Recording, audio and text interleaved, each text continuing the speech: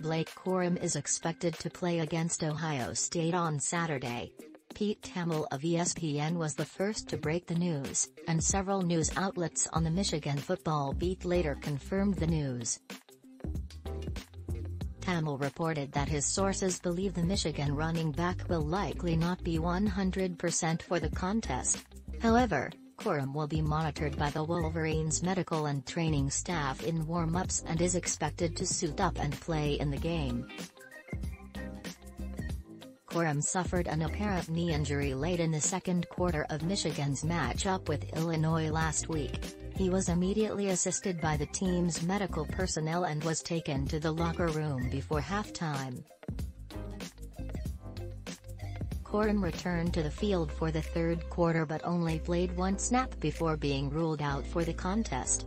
The star ball carrier finished the game with 117 yards and a touchdown on 17 carries.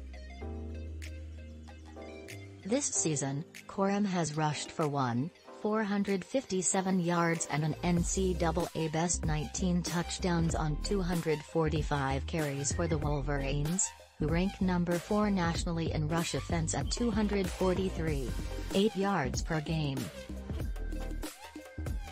Michigan's backup tailback, Donovan Edwards, is also expected to attempt a return after suffering a hand injury earlier in the year. Edwards missed the Illinois game last week and most of the Nebraska game the weekend before. He was limited to 2 carries because of the injury against the Cornhuskers. While Corum handles most of the running responsibility for Michigan, Edwards has played an integral role in the passing game. He has averaged 12.8 yards per catch on 14 receptions this year, and 2 of his 6 touchdowns in 2022 have been because of catches rather than carries. Like Corum, Edwards will also be monitored closely during warm-ups to gauge his potential effectiveness in the game.